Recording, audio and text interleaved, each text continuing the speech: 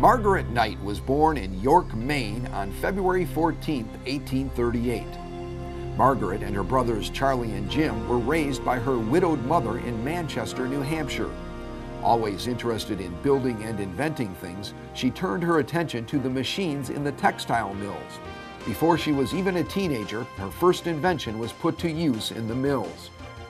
Margaret took a job at the Columbia Paper Bag Company in Springfield, Massachusetts following the Civil War.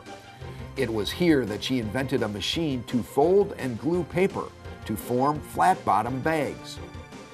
She studied the machines at the factory during the day and made drawings and models at night in the boarding house where she lived.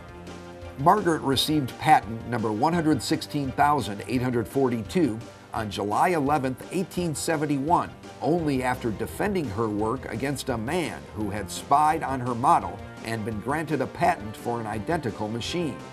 She paid $100 a day plus expenses for 16 days of deposition of herself and key witnesses. The paper bag machine has changed in style throughout the years, but Margaret's invention still impacts us all. Today, in excess of 7,000 machines throughout the world produce flat-bottom paper bags at a rate of 200 to 650 sacks per minute. Those bags are now known as stand-on-shelf or self-opening sacks. End users of stand-on-shelf bags include grocery and department stores, fast food restaurants, and bakeries.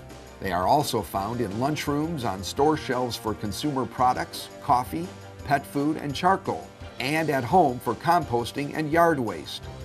Before passing away in 1914 at her home in Framingham, Massachusetts, Margaret Knight acquired as many as 26 patents in diverse industries. She also co-founded Eastern Paper Bag Company in Hartford, Connecticut. Margaret Knight was one of the first women to hold a patent. Today, her contributions and accomplishments are read by children in Emily Arnold McCulley's book, Marvelous Maddie: How Margaret E. Knight Became an Inventor.